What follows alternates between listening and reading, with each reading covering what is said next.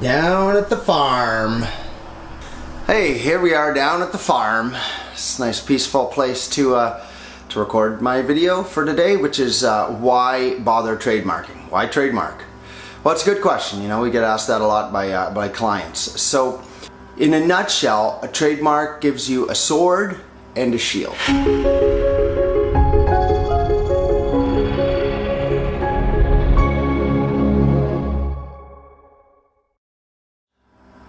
The sword lets you prevent other people from using your trademark. So you can send them cease and desist, you have the rights to use your mark, and so on.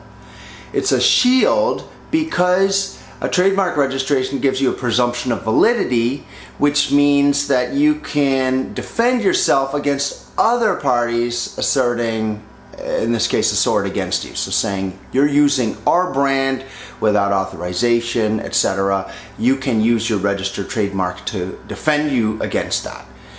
Now, there's a lot of nuances in it, but that's the nutshell basically of why you'd want to go for a federal trademark registration. Okay, and there are two different types of trademarks. There are registered trademarks, which is what we've been talking about thus far, and there are unregistered trademarks, also called common law trademarks. So basically, when you start to use your brand in the marketplace, you start accruing rights, and those are unregistered trademarks. So you, by putting a little TM and superscript beside your mark, you can get common law trademark rights. They're free and they come automatically from use. You just have to keep records of your use. A registered trademark is where you register with the federal government. So the registration, once you receive it, you apply, it takes 6 to 9 months, and then you receive the registration, gives you a presumption of validity for your mark.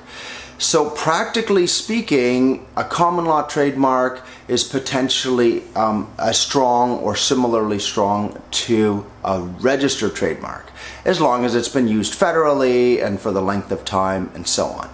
Registered trademark, even though you may have just crossed 1 or 2 state boundaries, gives you a presumption of protection for the entire US. So that already gives you a leg up. It also, practically speaking, when you're sending cease and desist letters to people who are infringing your trademark, they are a lot more likely to listen to you if you have a registered trademark. So it makes sense to do that. And if you have a common law trademark and you've been using it for a little while and you have the rights, you can file for a registered trademark and you can backdate the protection to when you started the use of the common law trademark. So in a nutshell, you're getting a sword to stop others from using your mark and a shield to defend yourself from claims by others that you are infringing with your trademark. So it gives you a presumption of ownership over that mark for those goods and services. Okay, thanks, subscribe. You're gonna have a tip every day